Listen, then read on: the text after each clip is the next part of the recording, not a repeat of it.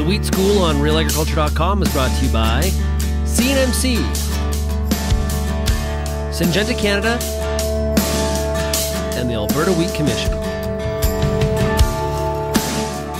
Hey, Kara Oosterhuis here with RealAgriculture.com. We are back here today with a Wheat School episode. We're excited to get going with the year, and I have here with me Jeremy Boychyn, who's Agronomy Research Extension Specialist with Alberta Wheat and Barley Commissions. How's it going today?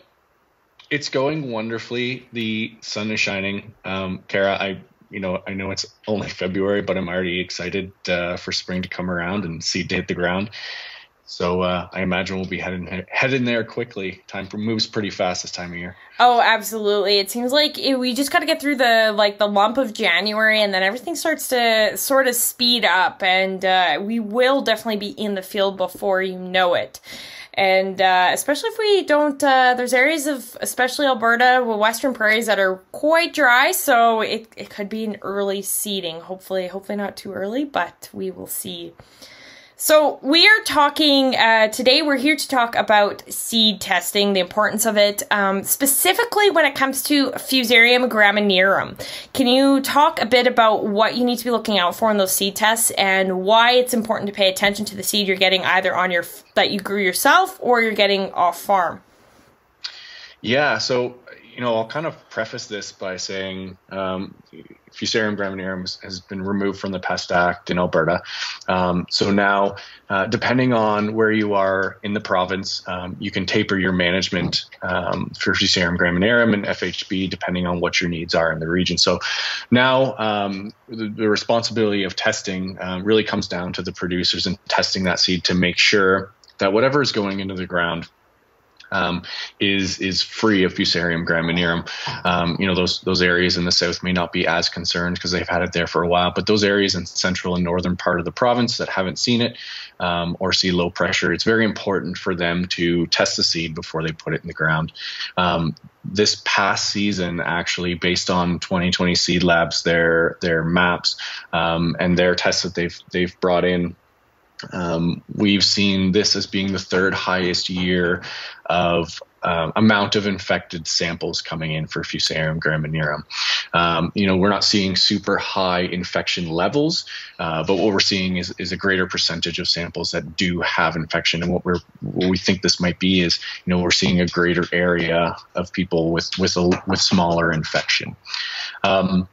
So it's important because the way that Fusarium graminearum and Fusarium head blight work. So when you seed an infected kernel onto your farm, that infected kernel then grows into an infected plant that has Fusarium graminearum in it. And then the residue from that crop then gets distributed at the end of the year across the field, and then that harbors the inoculum to potentially cause Fusarium head blight in following crops in following years. So if you can mitigate the amount of seed that has Fusarium graminearum going into your fields, you can reduce the potential impact of Fusarium head blight on future crops. So what sort of tests can producers, like you said, you can get these seed tests, but what specifically are they looking out for? If they've never seen it before on their farms, how do they know what it will look like on that seed test? Yeah, so, depending on what seed lab you're sending it to, there's a few in Alberta that you can send it to, and they'll do two different tests. So they'll do either a PCR or a plate test. A PCR really just gives you a positive or negative whether you have it, and then a plate test will give you an actual quantitative number of this is the percent infection in that seed lot. So if you haven't seen it historically, and you get a positive from that PCR test, you really want to follow that up with a quantitative test, that plate test, to get an idea of, okay, what level infection am I dealing with? And this is important, again, for those producers who don't have a history of Fusarium head blight or have a very small history of Fusarium head blight or downgrading because of Fusarium graminearum and FDK, because they're the ones who want to try and aim for 0% infection of that seed. So getting an idea of what that infection level is can help you make decisions on whether utilizing a different seed lot or cleaning that seed a little bit further. But in terms of visually on the seed lot, you really can't tell what your infection level is going to be by looking at the seed. You may see see Fusarium damaged kernels, but that's not going to give you a true indication of what percent Fusarium graminearum infection is. So it's important to send it into an accredited lab and get that actual number back. And you can ask them specifically for those tests. And now we don't have to get into specific numbers. Do you want to touch a bit, though, on what impacts this has on the feed market as well? Why producers really want to watch out for that Fusarium graminearum? Yeah, so I mean, it's not just the feed market. It is really all markets. Fusarium graminearum and Fusarium head blight really pack a three-pack punch. They will impact yield because you'll see Fusarium damaged kernels, so those are shriveled kernels, so that's reducing your yield. And then you're also getting downgraded because of those FDK kernels.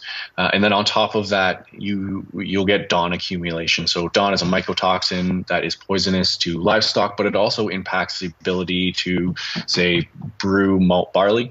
And it also impacts the ability to bake and use bread products with that.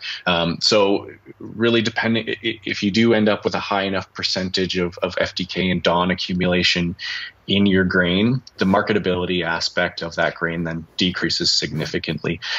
So again, this is another important consideration when we're thinking about seed testing is we're trying to mitigate the impacts down the road by decreasing the amount of potential inoculum in that field. Okay, is there anything else you'd like to add? I think that's everything. I think this is a very important disease in Western Canada, and we're seeing it growing across Alberta. We're seeing it move from the southern part of the province and moving north, and we're seeing parts in the Peace now where it's popping up. So this is something that all producers in those regions should be keeping an eye out for. And for those producers who have a history of Fusarium head blight from Fusarium graminearum, there's still importance in getting that seed tested and getting an understanding of what's going on, whether you have Fusarium graminearum, because it can still impact germination, which is going to impact your crop stand.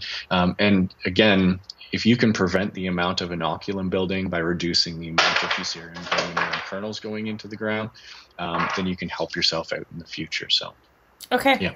Thank you very much. Thanks, Kara.